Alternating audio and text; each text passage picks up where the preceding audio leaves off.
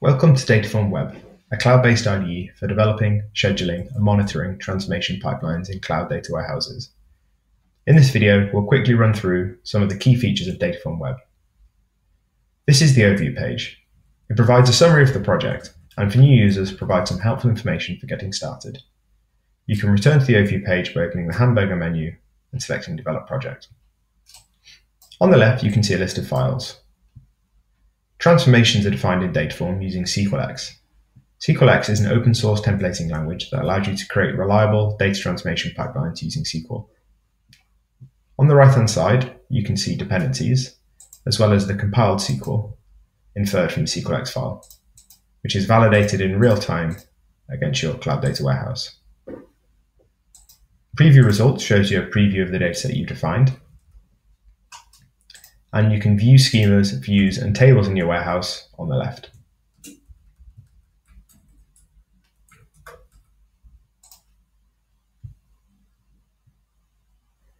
Dataform projects are all version controlled using Git.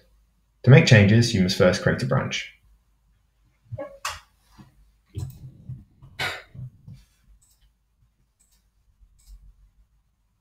Any changes that you make are then committed directly from the web app.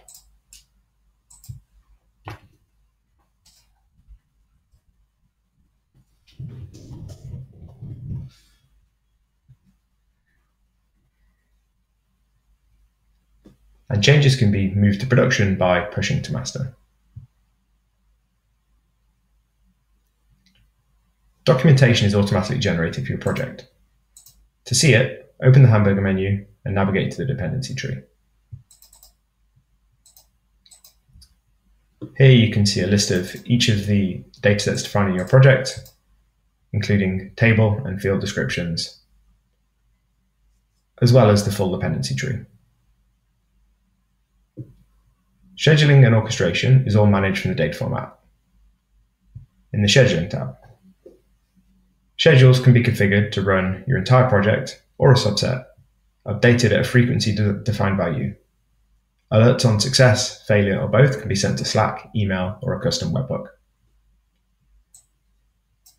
All historical execution logs are searchable in the Run Logs page.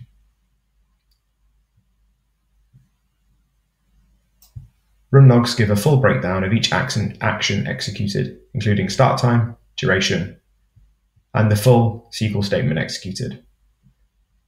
You can also see a graphical view of the entire run.